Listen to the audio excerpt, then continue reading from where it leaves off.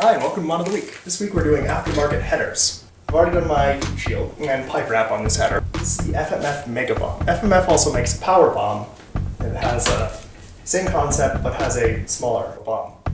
There are two companies that I know of that make aftermarket headers. I mean, there are others, but there are only two really worth noting. The one is this Japanese company that makes a header with a dip in it. Just because the header is very long and has that extra motion in it, it allows it to get a lot more torque at low RPMs. Most dirt bikes, or even the DR, as a dual sport, has this dip that comes out in front of the bike just to add a lot more length onto the header and to give it more friction to keep the exhaust gases in there so it can suck out that last little bit of exhaust gas once the valves both pop open, maximize the scavenging effect. And the other company is FMF and their bomb exhaust. If you were to look inside this, the normal exhaust pipe continues through it and has a few holes drilled into it going into here, just like it would be in a normal traditional stock muffler. Simplest way to put it is that it changes the way the exhaust gases flow depending on their velocity. If they're traveling very slowly, they will go into this bomb and just kind of get caught up, have more friction, and get stuck in there, so that then there's still something to pull out that last little bit of gas. But if the exhaust gases are going really fast, it kind of just ignores these holes. Due to jetting effects, it's very hard to change the direction of particles traveling in a stream, especially if they're very concentrated and moving very quickly. That's the design problem. That's why it's right after this curve.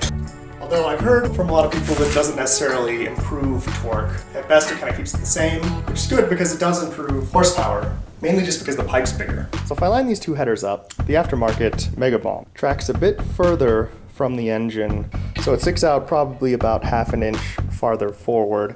Tends to get in the way of the hoses, and you have to usually move those. And it also has a tendency to get in the way of Kickstarter. So depending on if you need more torque, in all honesty, once you do a 351, you don't need any more torque, but you do need the extra horsepower, so you can drive 90 whenever you feel like it.